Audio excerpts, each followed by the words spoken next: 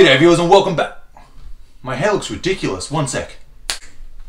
That's better. G'day viewers, I'm Chris Atkins and welcome back to my channel, The Car Wash Chronicles. Welcome to anyone new to this channel. If you haven't yet seen any of my previous videos, go back and check them all out if you're interested in the self-serve car wash business and making a lot of money. And if you're familiar with me and my channel, well then welcome back. So as you may know from a few of my previous videos, I've given a little update here and there on my in-bay automatic, which I'm going to install at Main Street. We're getting the Bellinger because our options were limited, but the Bellinger seems pretty good, so we're going to get that installed. We've already put the deposit down and we're waiting for the machine to be shipped.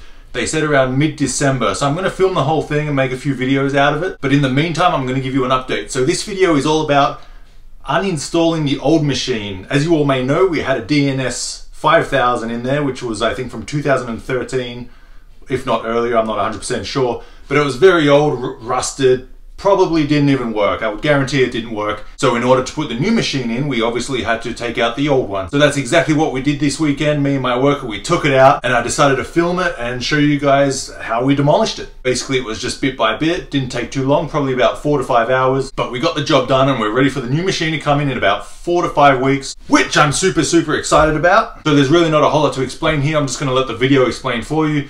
Basically, we just spent hours grinding all the metal in pieces so we could pick it up and put it on the trailer. So I guess I'll just put a little nice background music over so you can check out how I removed my old machine. So enjoy!